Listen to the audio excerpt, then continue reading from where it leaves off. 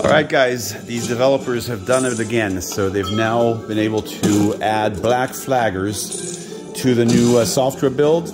We're up to about 1,055 tables now, right just before release. Official release will happen before the end of the month, I'm hoping. They're working on the security aspect of the drive.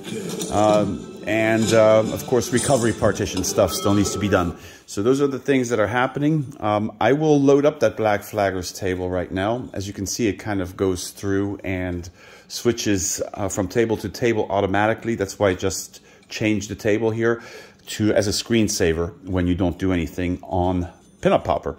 So give me a second and I'll be right back with black flagger demo. All right, so here we are. Table is loaded up. And I'm going to go ahead and launch one of the balls. This was not an easy add because this table here is really not made for virtual pinball machines like this one. So it's really quite an achievement for them to have been able to figure out how to rotate the table into portrait mode and make it work the way it does. This is a one-off table made by these guys that designed black flaggers, but it really looks nice. It has a lot of nice animations, as you can see. I'm going to zoom in here in a second to show you table play. All right, this should be a better perspective.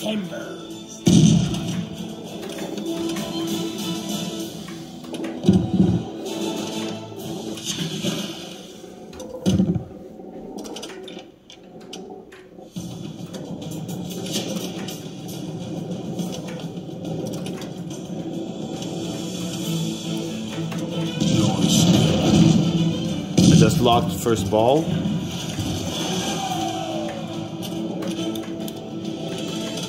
So I tried this game actually on my computer, and this is very different from the way it felt on the PC since we have a full-size playfield now.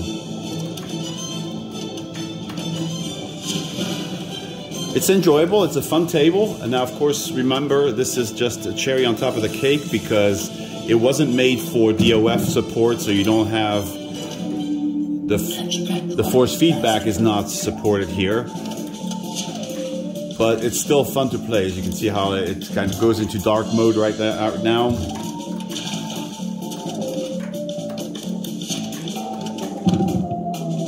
You buy from me, I buy from you.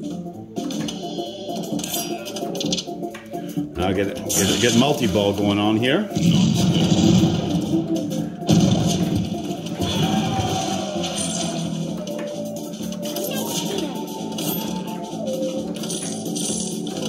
I just lost one of those balls, unfortunately. There it comes back.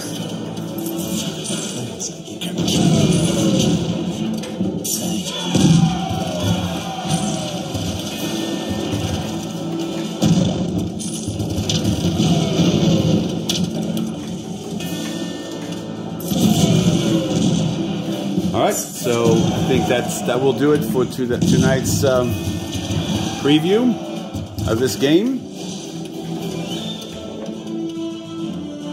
Thanks for watching.